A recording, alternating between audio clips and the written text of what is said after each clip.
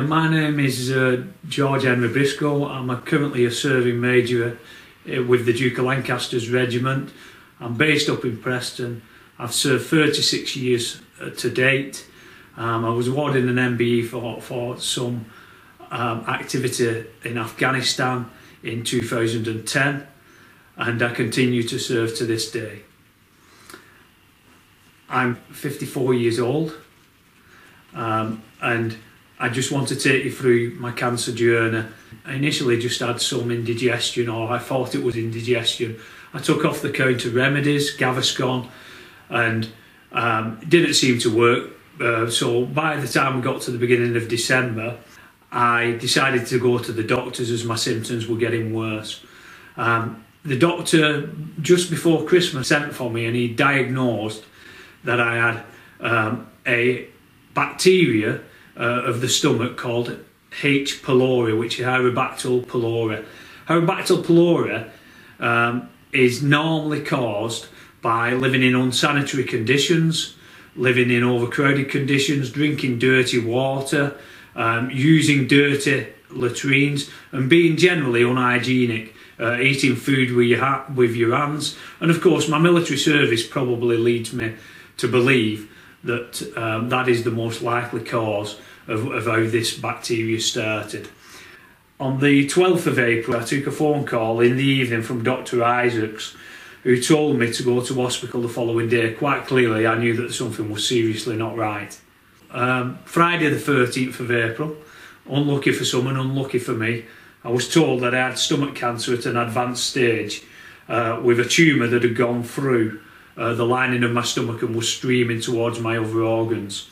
And at that point, didn't know if it was treatable or not, but dependent on further investigations and what treatment was out there was going to determine my future and whether I basically lived or didn't live. On the 17th of April, again a week later, I had a CT scan at Blackpool Vic. I saw Dr. Isaacs after the CT scan and he informed me of the treatment plan, which was going to be quite radical under FLOT. 4 sessions at 2-week intervals of high doses of chemotherapy, followed by a total stomach removal, and followed by another 4 cycles of chemotherapy. Sounds very simplistic, but that was actually took about 8 months to conclude. On the 1st of May, I saw Mr. Ward at Preston to discuss my treatment plan and possible surgery and the stomach removal.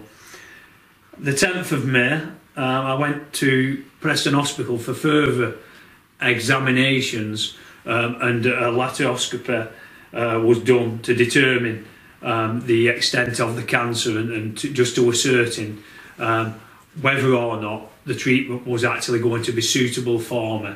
A multidisciplinary team sat a couple of days later, and I was informed on the 15th of May that surgery might be possible, but only if the chemotherapy actually worked on the tumour and reduced it or had some effect on the tumour at the time. For my own well-being at this point, I clearly went and redid my will. I went and planned my funeral because I firmly believed that I was going to die and I didn't have any likelihood of the possibility of the treatment working. Although, as time progressed, I got more and more hopeful that it would. And that's exactly ultimately how it turned out by the end of the chemotherapy sessions. So on the 23rd of May, I started 4 sessions of chemotherapy,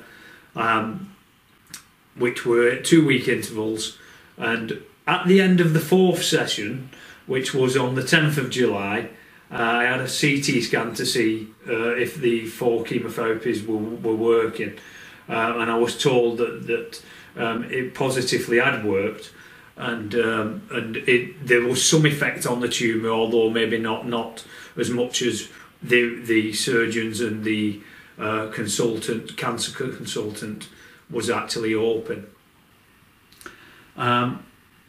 During my journey after the 4th session of chemotherapy, it wasn't without its penalty. I'd lost a significant amount of weight.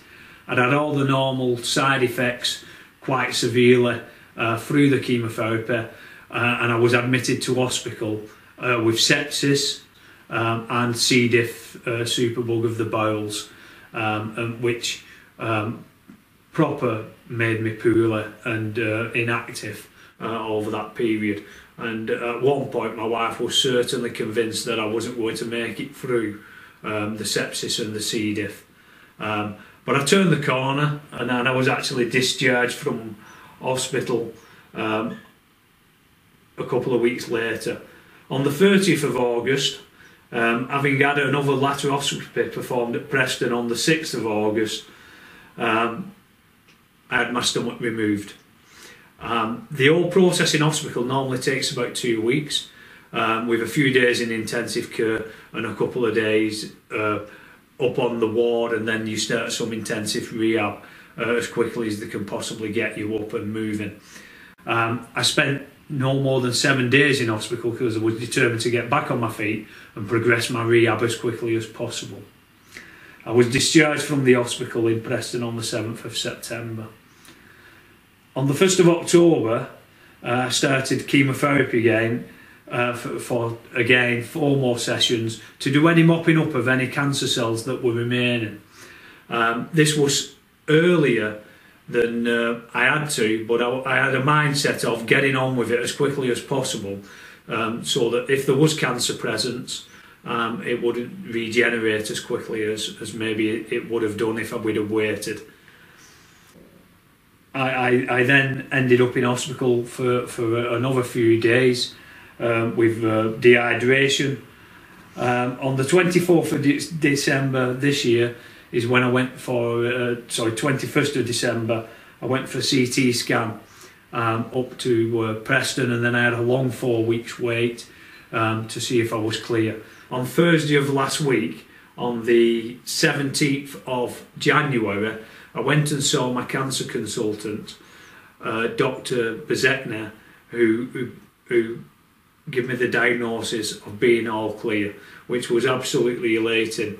And from where I came from at the start of the journey to the end of the journey was actually,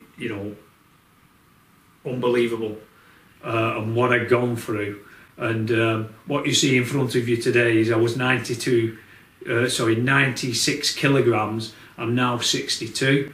I'm still suffering from the side effects of the chemotherapy, but that's starting to slowly but surely ebb away. And of course, everything that I've gone through is down to the National Health Service. I came across nobody that was negative towards me or